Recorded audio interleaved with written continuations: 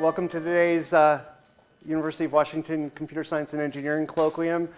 It's my pleasure to introduce our speaker today, Bill Thies. I have a hard time pronouncing his name, but Bill seems to work very well, so I'm going to use that. He's been at MIT throughout his entire academic career, although he told me this morning he was from State College, Pennsylvania before that, so there's another little university there for those of you who haven't heard about it. So we're going to hear about some of his interests and work today. He has interest in programming languages, in programmable microfluidics, and in technology for the developing world. So it's great to have you here. Bill. Great. Thanks, David. And thanks, everyone, for inviting me here today. It's really a pleasure to be here. So my goal today is to convince you that we can invent new programming language abstractions that not only enable us to utilize parallel resources, but also improve programmers' lives to motivate them to adopt those abstractions in the long term. And this is an exciting time to be working in this area because the whole computer industry has recently witnessed a massive change in the shift to multi-core architectures. So because single-threaded performance has finally plateaued, vendors are now investing their excess transistors in adding more cores to a chip rather than making a single core run any faster.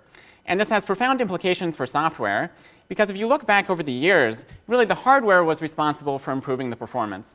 You could write a single program in 1970 and pretty much just sit back and relax, kind of like you're on a honeymoon, take it easy, and you have the hardware, which is your vehicle for going faster and faster over the years. Unfortunately, looking forward, the situation is different, because today's languages and tools don't let us automatically exploit the same performance trends on multi-core processors. So this performance burden is now falling on the programmers, and as you can see, honeymoon is over. We all need to get out and start pushing up this performance hill. And for all of this, we're really going to need new languages and tools to help us get parallel performance. So this sounds like an interesting problem. Is this a new problem? Is parallel programming a new research area? Well, of course not. There have been decades of research that targets multiprocessors, everything from languages, compilers, architectures, and tools. So what's new and interesting about this today? Well, in the architecture community, they've identified a number of differences between multi-core chips and multiprocessors. For example, there are new interconnects with new communication structures. The latency to talk to your neighboring core is now on par to talk to your local memory. That's a new kind of balance. There's limited memory on chip that different cores are fighting over. So there are some differences here, but I think all of these considerations are really kind of second order when you compare it to the programming problem of actually exploiting the parallelism in your programming model. So really what we're excited about being different is that we're targeting a different class of programmers looking forward with multi-core chips. Previously, parallel supercomputers were really a rare and expensive beast that were limited to a few elite programmers who knew how to program them. And even today, there are less than 100 machines that have more than 2,000 processors in them. But if you extrapolate out at the current trends, you can expect in the next 10 to 15 years that there will actually be more than 100 million machines with more than 2,000 cores on board. So obviously, to utilize this power, we're going to have to make parallel programming a commonplace activity that all software developers embrace in their everyday process, including non-experts. Also, there are some interesting trends in the application space. So traditionally, parallel computing kind of focused on numerical codes, scientific applications, and simulations. And today, it's much more about the embedded space. There are already three times as many cell phones in the world as there are computers, and that trend is continuing to grow. And if you look at the software running on your phone, it's not the same kind of software that's had the focus of the parallel computing community over the years. In particular, the software is very data-centric. For example, YouTube has been streaming 200 terabytes of data every day. And increasingly, we're surrounded by sensors that are inputting streams of data, photos, videos, all kinds of data sources that I think the next generation of killer applications will be really in kind of mining this data, understanding this data, and synthesizing new kinds of personalized trends from this data. So this is kind of where we see the application space going. And actually, one thing that we've done is kind of formalize this application domain and called it the streaming domain of applications. So streaming applications are any program which are based around a continuous stream of data flow. So they span audio, video, digital signal processing, networking, and so on, with examples ranging from video editing, things like radar tracking, cell phone base stations, anything kind of in the streaming space. And compared to scientific programs, they have a number of attractive properties. So first, they have a very regular and static pattern of communication. So you can often describe them as a block diagram at the design phase, where the components are not really changing over the course of computation. And this means the compiler can come in and do some aggressive optimizations on the structure of the program. Also, they're naturally described as independent actors or filters, which have their own local address spaces and do all of their communication over the data channels, which exposes a lot of the parallelism and makes it much easier to exploit scalable performance. Finally, instead of churning on a big array of data, as a lot of scientific programs do, you see these streams of data having very short lifetimes, and the goal is just to efficiently understand that flow of data and operate on it in parallel. Now, what's the history of streaming computations? Well, it's also not a new idea to think about streams of data flow. There are models of computation that date back into the 1960s, things like con-process networks, communicating sequential processes, and synchronous data flow is the model that we adopt. And there are a number of modeling and prototyping environments that utilize these models to give good benefits to system designers. So for example, Ptolemy system, MATLAB, and Simulink, and so on. If you look in the language and compiler space, a lot of the notions of streams show up in data flow and functional languages. So things like id and val, Occam, Erlang, and PH, and so on, have a very natural description of streams that you might have learned about kind of in computer science classes.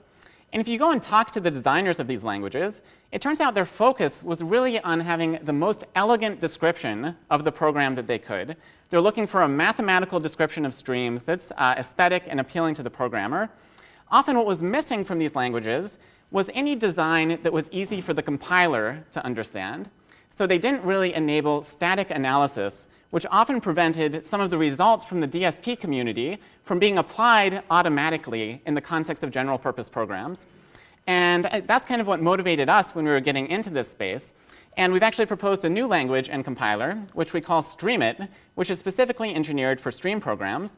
And our key leverage over previous systems is that we're designing a language that the compiler can understand. Okay, so just as important as programmability is having a language which is easy to analyze and to optimize. And we'll use that leverage in pursuit of two goals.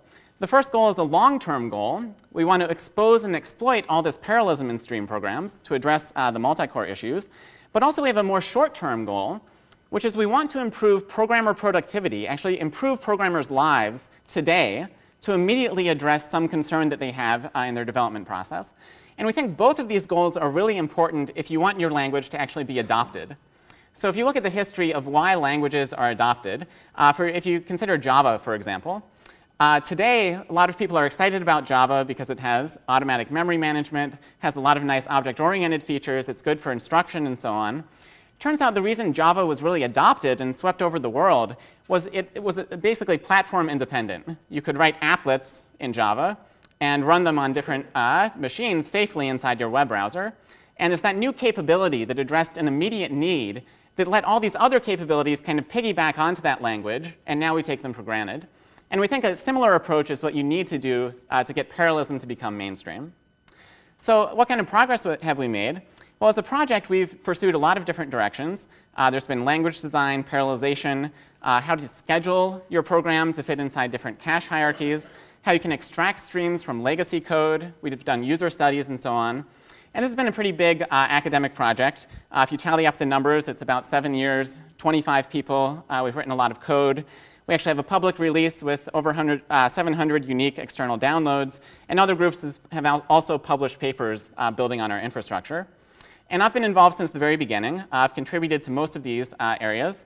And in this talk today, I'm just going to focus on the first three, the language design, the automatic parallelization, and what we call domain-specific optimizations, which emulate the behavior of kind of a digital signal processing expert in optimizing these programs. So this will also serve as an outline for my talk. And I'd like to start at the beginning with language design. So my goal in this section is to highlight two general ideas that could apply to other languages in the future with respect to streaming programming languages. But first I have to tell you kind of what our sandbox is, so let me just start with some basics. Streamlit is a high-level and architecture-independent language, so that means you shouldn't have to think about the target architecture when you're writing the program. We have backend support for uniprocessors, multicore processors, both distributed and shared memory, as well as clusters of workstations. And our basic model of computation is called synchronous data flow. And we didn't invent this. It's a well-known model of computation where you express a program as a graph of independent actors, or we call them filters. And you can think of an actor as having kind of the granularity of a function in a procedural language. And the runtime system will repeatedly call this function during the execution of the program. And the key thing about synchronous data flow is that the functions declare at compile time how many items they will produce and consume on every one of their executions. So for example, the decimate stage here will consume 10 items and produce 1 item every time it's called by the runtime system. And what this means is that the compiler can now inspect these input and output rates and statically construct a schedule of execution which guarantees deadlock freedom and can be responsible for all of the buffer management between the actors. So in this case, you would execute the first stage 10 times and the other stages once in the steady state execution.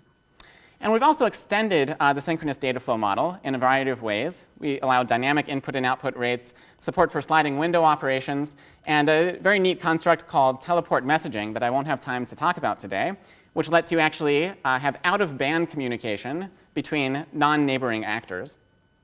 So this is the basic setup. What are the new ideas in Streamlit? Well, the first area that we did something new was in our basic representation for streams.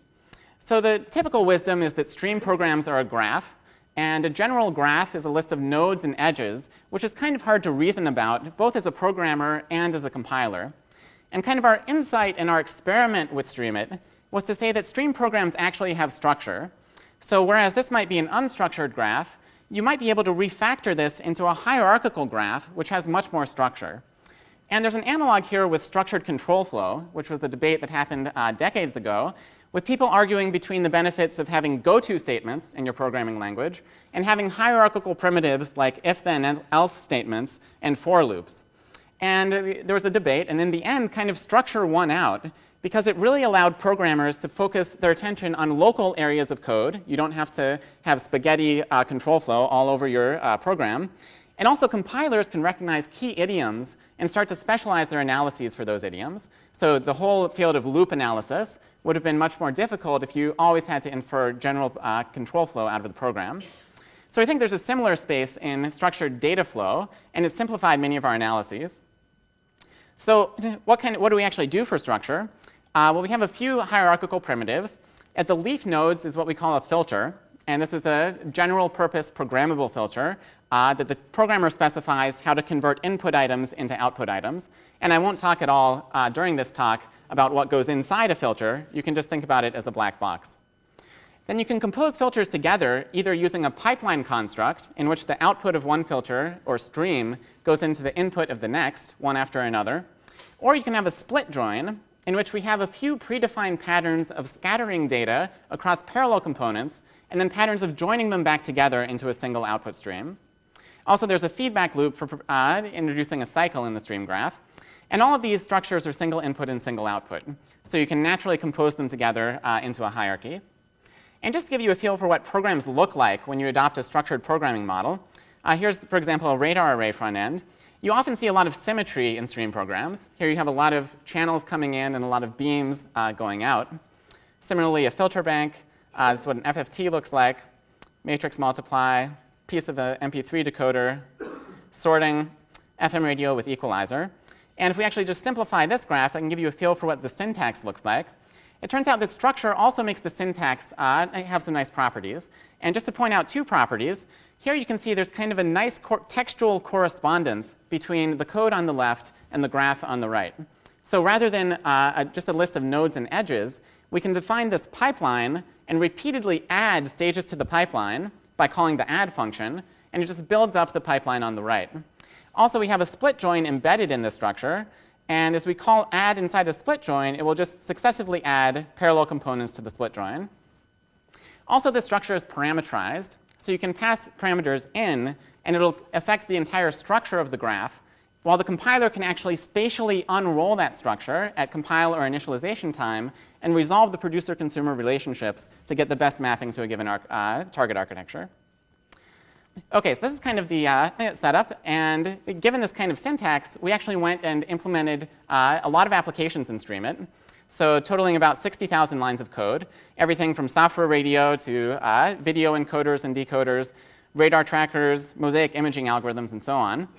And as we were implementing all these applications, we noticed a few patterns that we think any stream language should have support for in the future, and a few things that are traditionally kind of obfuscated in a traditional implementation of these programs that you really want your compiler to understand if it's going to map onto a parallel target. So let me just show you one example, which is data reordering.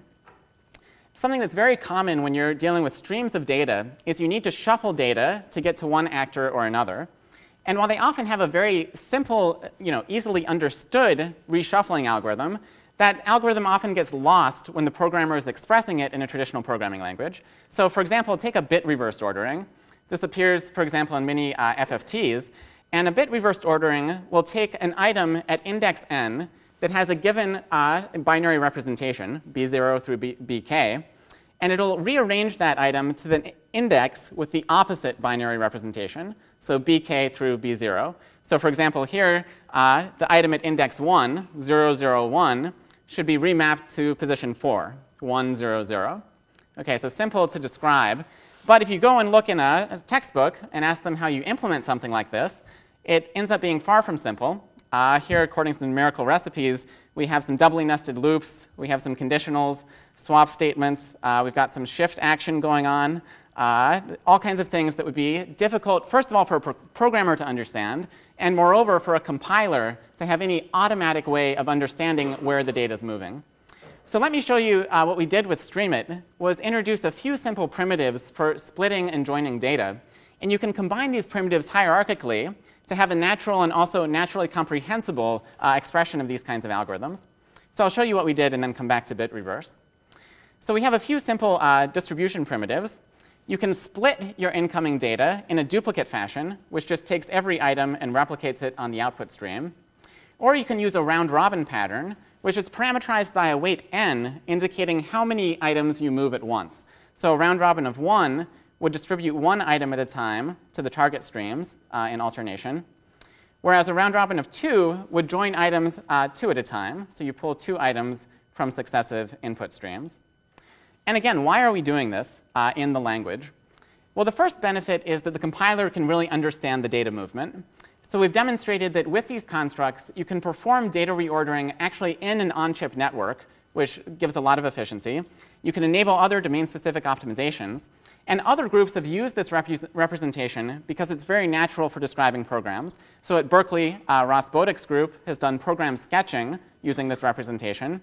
And Kathy Yellick's group has automatically generated vector permutation instructions that were inferred from a composition of these primitives. So it's something that's difficult to do in a traditional language. Also, it's because it's beautiful, right? And the value of beauty is not to be discounted when you're talking about swaying new people to using your programming model. In fact, Don Knuth once said in his Turing Award lecture that some programs are elegant, some are exquisite, some are sparkling. My claim is that it's possible to write grand programs, noble programs, truly magnificent ones. Right, so this is what we should be aiming for if we want to lure the real class of closet hackers into adopting your programming model. And why is this beautiful? Well, let's go back to bit reverse. Whatever you think of this program on the right, hopefully we can agree that this is not a noble program expressing this particular computation. If we express this in Streamit, it turns out to be a simple composition of the primitives that I showed you. And what you see on the top is a round-robin distribution with a weight of 1. And what that first splitter will do is send all of the even items to the left and all of the odd indices to the right. So we've basically split things on the lowest order bit. Okay, in the second stage, now we have the even items, we'll split them according to their next lowest order bit by sending the zeros to the left, the ones to the right. And when you get to the middle of this split join, you've basically sorted out in the bit reversed order that you want. And all you have to do is join them together by their high order bits. So you basically read them out of the split join, first 2 at a time, then 4 at a time at the bottom, and you have a bit reversed ordering. Yes, David.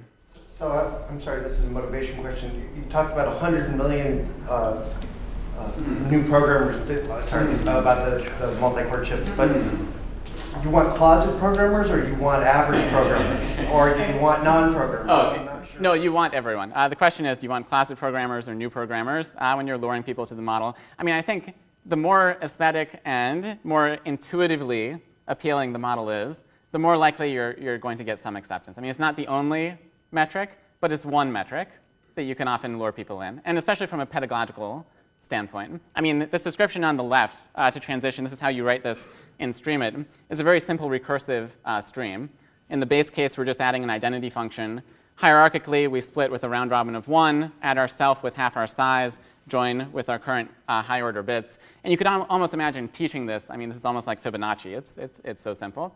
So I think, I mean, just to have everyone understand what your computation is doing. And moreover, I mean, the point that I really opened with, and which is still stronger, is that the compiler can understand the movement here. And you could imagine synthesizing hardware from this kind of description. You can actually have a spatial layout of this reordering rather than relying on something like a lookup table, which is what you would need usually in a language like C. OK, so that's the kind of data reordering. And actually, that's all I'm going to say about the language. So now I'd like to move on and say how we parallelize this kind of description. And this is joint work with Mike Gordon. So before getting into our algorithms, I'd like to emphasize that streaming is an implicitly parallel model. So we want the programmer to think about the functionality of their code and not the details of their architecture target. OK, so there'll be a natural decomposition of the algorithm into actors and connecting them up into a program, just like you would decompose a normal program into procedures that call each other. And the compiler knows what the granularity and the interconnect on your target is, and will map that program into the appropriate target destination. And this is in comparison to more explicit models that might require more knowledge of the target, for example, MPI, number of nodes that you have, or require parallelism annotations that are not directly semantically meaningful. So if you mark a parallel loop, it may or may not actually impact the outcome of that computation if you were to run it on a sequential processor. And of course, there have been a lot of other implicit parallel models over the years, things like Erlang, MapReduce, some ZPL from around here, Occam, Sisal, and so on. And these are also powerful models, but they weren't as focused on the streaming application domain. So we'll find we can play tricks where we really understand the application domain and the structure of the algorithms and the parallelism to give you much more predictable and robust performance than you can expect from most other implicit parallel programming models. OK, so how does parallelism look in the streaming world? Well, what I want to convince you is that it's a very natural representation and kind of a canonical representation of the program for doing transformations that are very natural at the algorithm level, but correspond to very complex transformations if you were to do them in a language like C. So let's look, for example, just at task parallelism, analogous to threads in a sequential model.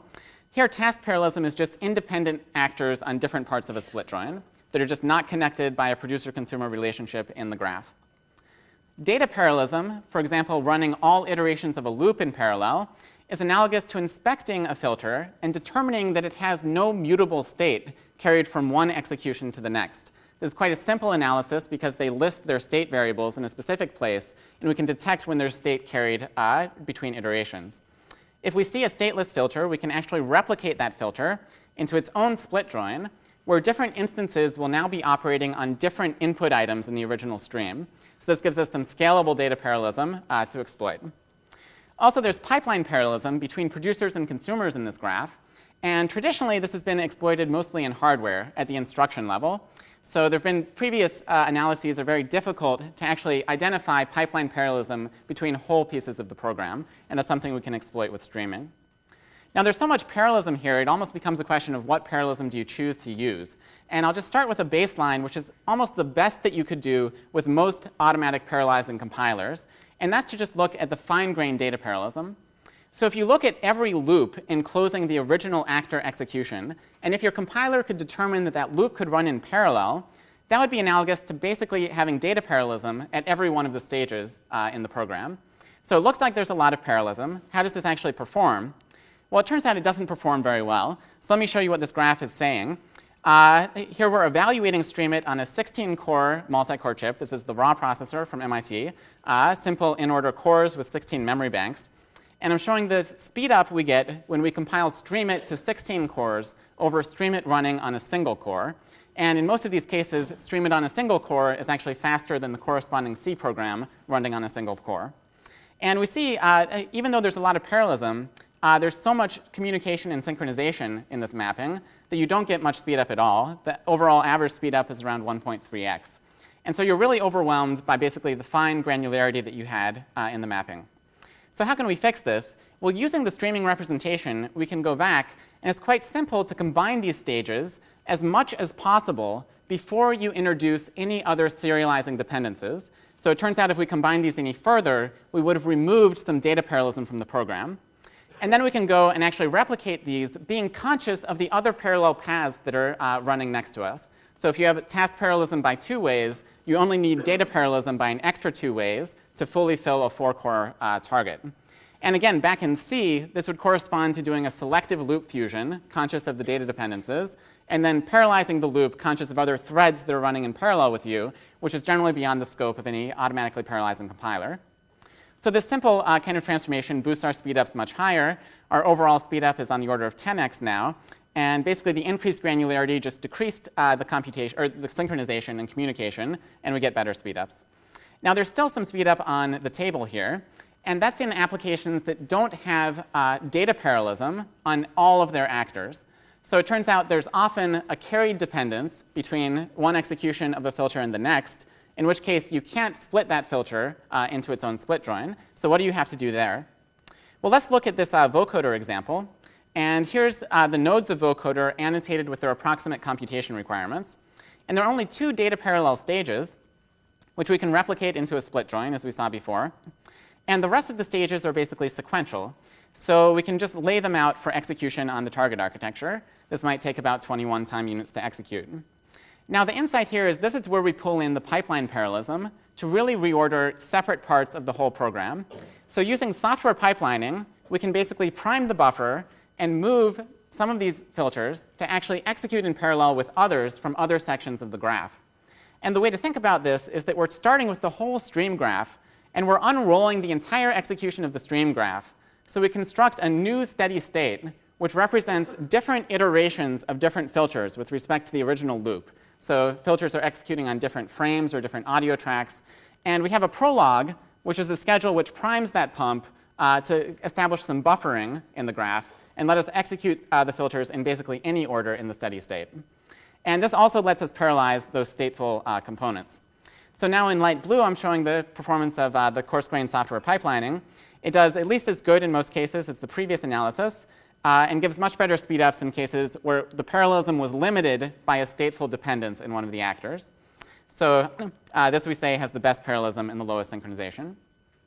Now, what do I want you to take away from this section? Well, again, we're not extracting a necessarily a necessarily obscure form of parallelism in the program. So the algorithm itself started with a lot of parallelism. But it so happens, and this is kind of, I think, the biggest tragedy of kind of parallelism looking forward, that that grossly parallel algorithm was obfuscated in traditional languages like C. And so when we use something, a stream language, we can naturally expose that parallelism and enable new transformations that would have been impossibly complex in a traditional programming model. So we coarsen the granularity, we data parallelize, conscious of the other task parallelism in the program, and apply software pipelining to grossly reorder whole pieces of the program to actually execute in parallel. And there have also been other stream languages out there. StreamC and Brook from Stanford have attacked very similar problems. And kind of the highest level differences between our projects is they started by looking at a more data parallel substrate, for example, the imagined stream processor or graphics processors. And more recently, they've also looked at general purpose targets. And so they formalized some of these same transformations, but software pipelining they've applied mostly in the context of hiding memory latency rather than actually running stateful components in parallel with stateless components. So we've kind of been sister projects there. And we think these results should extend to other multicores. For example, we've made an effort to parameterize out our algorithm, things like the local memory size, the communication to computation cost, and so on. And we have some preliminary results on the cell processor, which are quite promising with the same algorithm. So that's what I wanted to say about parallelism. Now, parallelism would be great if everyone would use your parallel language. But again, we think you need a carrot that will attract programmers to your language for something unrelated to parallelism, something that's a much more short-term consideration. And this is where we came up with domain-specific optimizations. So this is something that immediately targets kind of a painful part of the development process when you look at embedded applications that do digital signal processing. And this is joint work with Andrew Lam and Sidij Agrawal. So what's the problem we're trying to solve here? Well, the DSP optimization process, the goal is that you're given a specification of the algorithm at a very high level, and your goal as a systems designer is to minimize the overall computation cost. So this is independent of any architecture. You just want to rearrange the algorithm to minimize the computations needed to get the result that you're looking for. So if you look at this running example that we've had, it turns out that a lot of these nodes in this program are actually computing a linear function. So when you duplicate data, that's a linear transfer function. These high-pass and low-pass filters are linear functions, inputs to outputs, and so on. So it turns out a systems designer can go and collapse all of those coefficients into a single filter, which will do that linear function more efficiently. And they don't even stop there. Since it's doing, this is actually a convolution. It's a sliding window on the input tape. They can actually move this into the frequency domain by wrapping it with an FFT and inverse FFT and get logarithmic savings, or I mean algorithmic savings, when they're doing this on the target. So n squared down to n log n. And all of this right now is done by hand in a system such as MATLAB. So they iteratively refine the whole global picture of the algorithm and boil it down to the essentials. And wouldn't it be nice if we could replace some of this functionality with the compiler? Now, there have been some techniques that have done this in the context of library generators. So the spiral system from CMU, FFTW does a great job with FFTs specifically. Atlas looks at basically linear algebra codes. And what they've been missing to date has been a whole program development environment. So they focus primarily on just those filters that are doing DSP transformations that are known and understood by the generator. And what we're trying to do here is integrate those same functions with very general purpose codes that are executing elsewhere in the program. So what we're trying to do is foster a migration to a unified environment where you can write any program, but the compiler focuses in on the DSP parts of that program and does the proper transformation. So let me show you what we focused on. Our focus has been what we call linear state space filters, which is a broad class of filters that does a linear transfer function, as I showed you, but also might have some internal states that are also updated as a linear function of the inputs and the previous values of those states. So on every execution, the outputs is a linear function of the inputs and the states, and same with the update function for the states. And this spans a lot of common classes of filters, FIR, IAR filters, upsamplers, downsamplers, DCTs, and so on. Now, to make your life simpler, I'm going to eliminate the states for the next few slides, just focus on the linear transfer function. And what we do in our compiler is actually extract this algebraic kind of symbolic representation of a filter from the imperative code that you find inside the filter's function. And this is kind of what it looks like inside a streamlit filter. And without getting into the details, just want you to know that we can extract that on every execution, the first output here will be 1 times the input value u, and the second item pushed to the output tape will be 2 times this input item u. And so here we have basically a matrix that we've constructed that exactly represents this linear execution of this filter. Now, what can we do once we have this representation? Well, we can combine adjacent filters that are communicating with each other. So this is what we saw previously. If we have one filter that computes y equals du, and the next filter is computing z as a function ey, we can just substitute here and see the final output z is d times e times u. And this product we can evaluate at compile time into a new matrix G to generate a combined filter. So again, this isn't doing a scheduling of these two filters. It's actually analogous to an algebraic simplification, which is spanning across procedure boundaries, looking at different calls basically to a library and combining them into the minimal core. So in the best case, what could you expect from this kind of transformation? Well, if you're lucky, the upstream filter looks something like this with its transformation. The downstream filter is like this. And the combined filter is collapsed to a single scalar value, like g equals 32. And if you evaluate this, in this case, you have 6 multiplications per output needed on the left and just 1 multiplication per output needed on the right. So you're actually reducing the number of floating point operations in the program. Now, I showed you the simplest possible case. It turns out we've automated the very general case, which has a lot more going on behind the scenes. For example, what happens if these matrix dimensions don't match? You have 2 neighboring filters in the program. There's no reason they have to have matching input-output rates. So there's a matrix expansion stage that you need to simulate multiple executions of one of the filters. And this is kind of intuitive in the linear case. When you move into the state space world with internal states, you need to update the internal states in a periodic fashion and do a lot of different bookkeeping, which is traditionally kind of too tedious for programmers to do in their expression of the algorithm. Similarly, the general combination rules are much more involved than I showed. In the case of pipelines, you need to consider initialization, so filling the buffer with the initial items to make sure that they can execute freely in the future. Feedback loops have different periodicities around the loop, which may mismatch with the original granularity of filters that you specified. And split joins, you have to handle things like implicit buffering on each line of the split join, which is basically synchronized by the joiner at the bottom. And it folds into kind of internal states when you think about the split join as a whole. So we've implemented all of these transformations, the very general case, and applied it across the benchmark suite. And here I'm showing the floating point operations reduction across these programs. So higher bars on this graph means we're removing more of the program. So this is kind of a very unusual chart to see in the compiler's world. If we hit 100% on this graph, there'd be no program left, right? So the program would be evaluated statically. So we see in many cases we're eliminating up to 80% of the actual floating point operations. And again, this isn't an aggressive optimization which is done on hand-optimized code. This is, again, replacing a DSP engineer who would have done the same thing in anything that's actually running on your phone or any other embedded device, starting from a much more modular description of the algorithm. So we started with algorithms that were very modular. They called separate libraries. Equalizers were in their natural expression. And then running this algorithm, we collapse it back down to its minimal canonical representation and eliminate all of the overhead you would have had for that modularity that you were getting in the programming model.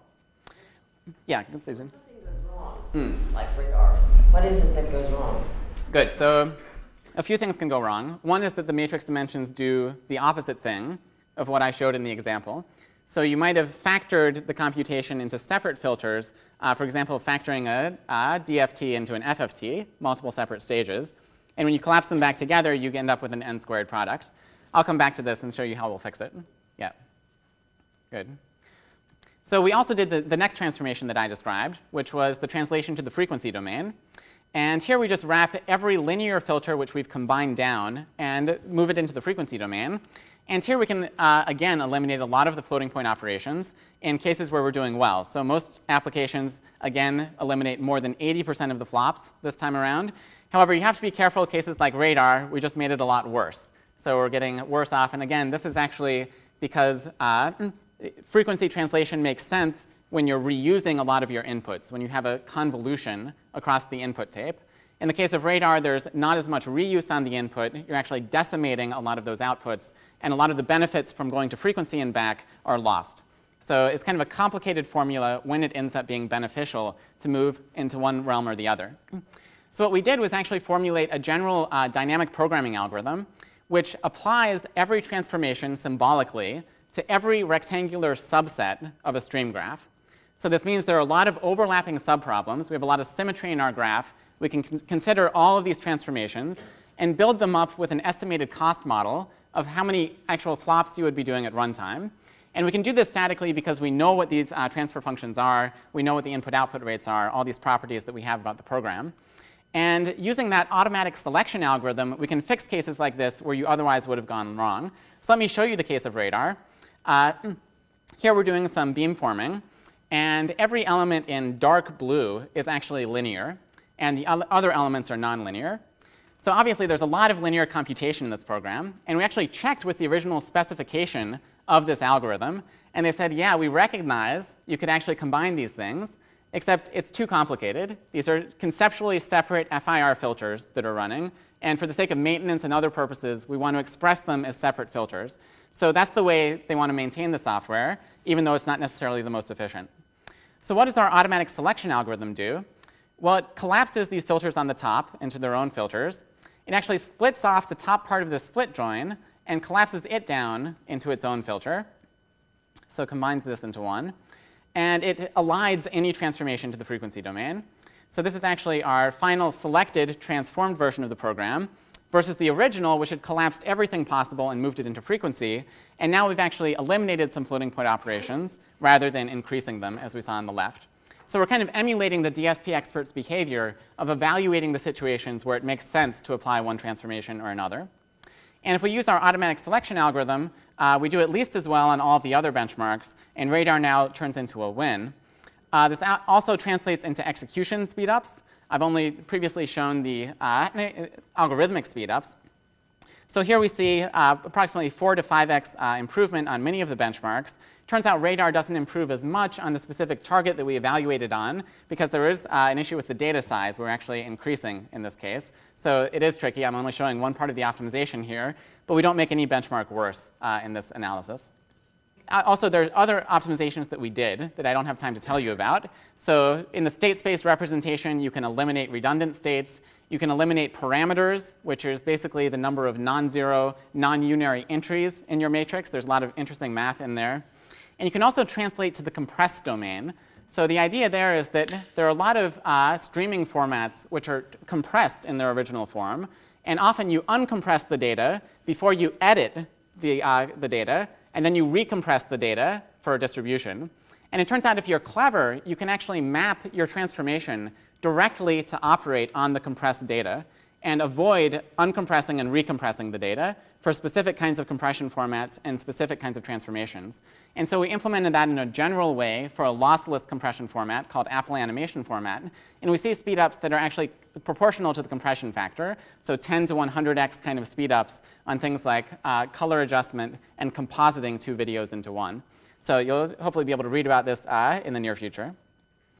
So before I close, I'd just like to mention some lessons that we learned in Streamit. So I think kind of an unfortunate aspect of a lot of systems projects is that a lot of the most interesting parts are not where you succeeded, except your actual failures, right? I mean, what did you not expect? What was a surprise to you that other people should look out for in the future?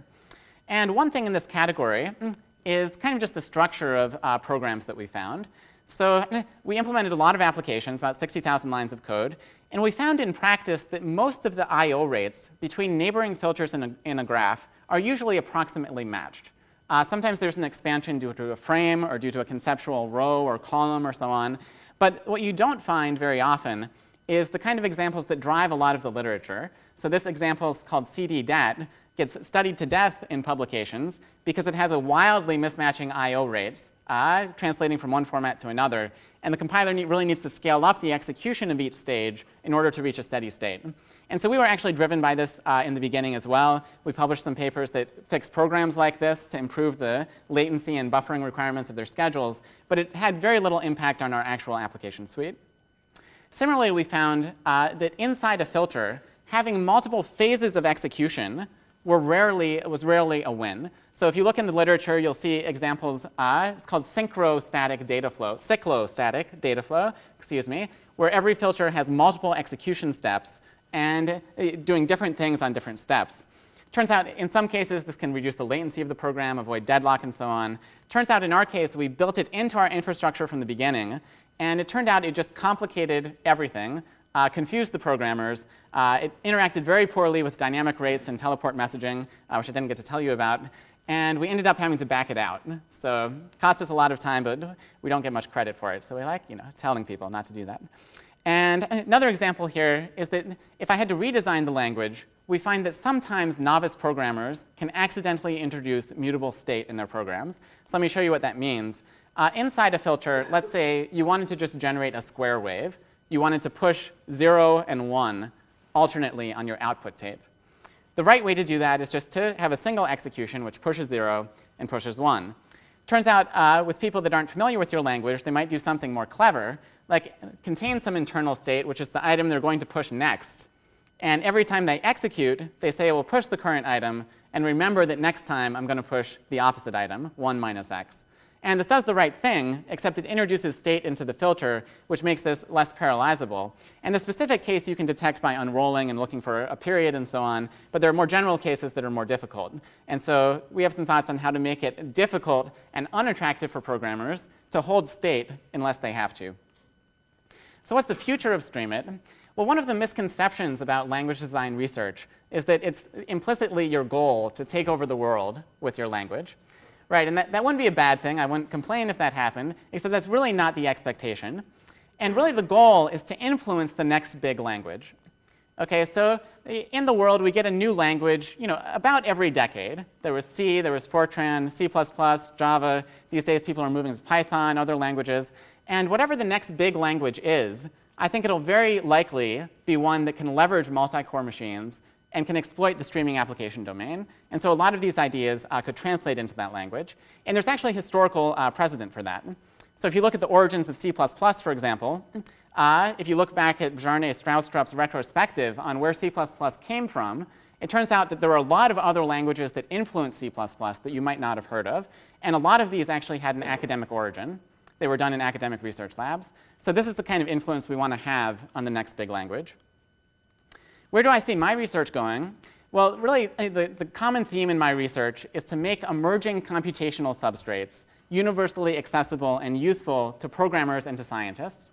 And today I've told you about languages, compilers, and tools for multicores. I'm very excited about this area. I think definitely that new language and compiler technology can really solve this multicore problem, can make them useful for domains that will really enable new capabilities in the future. For next inroads, I have some thoughts on other domains and new dynamic analyses where we could make more traction.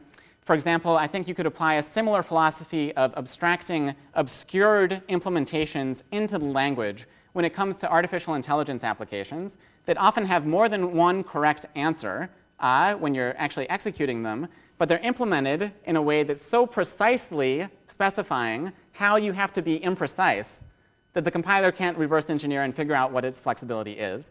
So I think if you abstract those notions into the language, you could enable a lot of parallelism and also a lot of automatic resource management to put different processes against each other and try to maximize some kind of overall objective function of goodness of the computation. Also, I didn't have time to tell you today, but at least half my time in grad school has been spent on other projects. For example, programmable microfluidics. We've been working with researchers in mechanical engineering and biology to develop these small plastic chips, I can show you afterwards, that automate all of the reactions that you have in a normal biology protocol. So this field is exciting because they have their own Moore's law going. Their feature density has been doubling every 5 months for the past many years. And they're starting to rival the complexity of a VLSI substrate when they talk about designing these chips and programming them. So we have a new programming language for this domain. It provides a portable, architecture-independent description of a biology protocol. And there are a lot of neat optimizations you can consider when you start thinking about mapping programs that represent experiments rather than computations onto the underlying substrate. And be very excited, plan on really pursuing this area again in the future. Also, I'm very interested in technologies for the developing world. I think this is an area where kind of the technology trends are very exciting to have a grassroots impact around the world. And I've worked on a number of projects in graduate school. The TEK project enabled an internet experience using only a low-cost email account. We're working on an audio wiki to enable rural villagers to publish information just using a low-cost cell phone. So basically, it's like a Wikipedia, but all the content is in audio from input to output. And also, with the Ubox and Uphone projects, we've been working to monitor and improve rural healthcare. I actually spent the first part of January in India training health workers to use our devices, including a cell phone to report up-to-date patient status, as well as a low-cost electronic pillbox we've developed, which monitors when medication is dispensed and makes sure that patients take their pills and that health workers reach patients during the course of long-term treatments. And we're actually beginning a trial in a tuberculosis treatment program starting later this year, which will run for 6 months using these technologies. So to conclude, I think that a parallel programming model will succeed only by luring programmers, making them do less rather than doing more. Okay, no programmer gets to work in the morning and is like, ooh, how can I make my life harder today, right? That's not going to happen, even if you have kind of this overburdening pressure of parallelism coming. And we think stream programming lures programmers with beautiful programming primitives and domain-specific optimizations that immediately addresses one of their needs in this domain.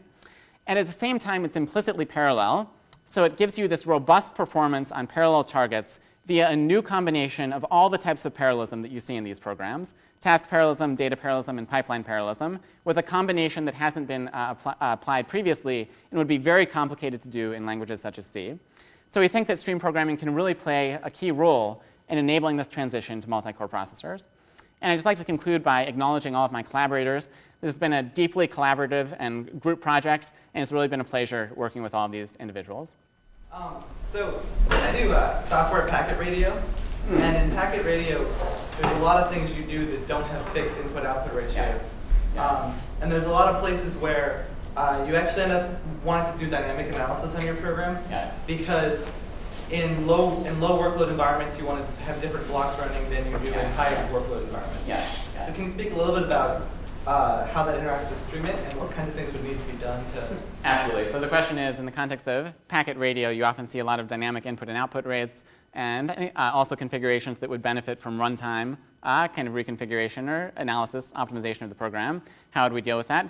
Yeah, I think it's really important. I've talked mostly about static rates, but we do support dynamic input-output rates in the language. And the way we think about that is that you can still break your program up into basically static subgraphs, where you can optimize and analyze the statically communicating pieces and basically draw a cut in the graph where you have an unknown input-output rate and limit your dynamic scheduling algorithm to cross that boundary. When it comes to the runtime analysis, really we envision in an ideal scenario, most of the transformations I've described would be done at either initialization time or at runtime inside some kind of just-in-time compiler. And often you need knowledge of program parameters to do these things most effectively, or the situation on the current target that you're executing on. So I think actually part of the direction in our group is to move all of these analyses into a runtime system, runtime compiler. And I think that could be really important. And it'll also represent new opportunities for adapting to the substrate. So, yeah. Luis? Yeah, I have a quick question. So a lot of the code that you showed us was in algorithms or things that I would expect to see in a library that you write once, and then you don't write it multiple times. So I'd like you to comment on the generality of string languages and why you believe that this is a... Sure.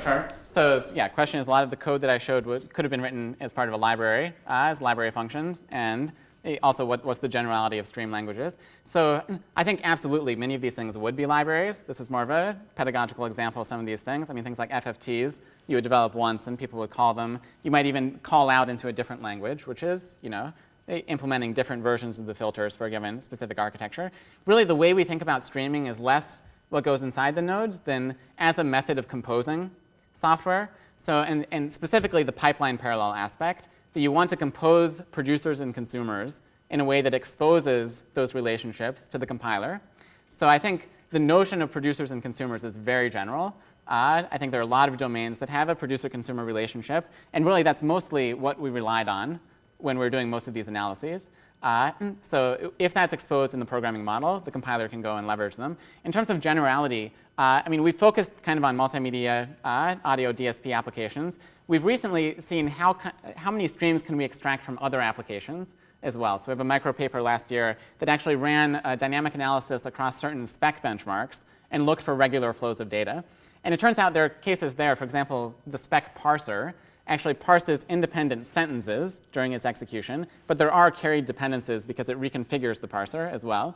So you can think of that as the stream program where you have sentences going through and the parser churning on them. And as long as you abstract it in the right way, a lot of these techniques apply again.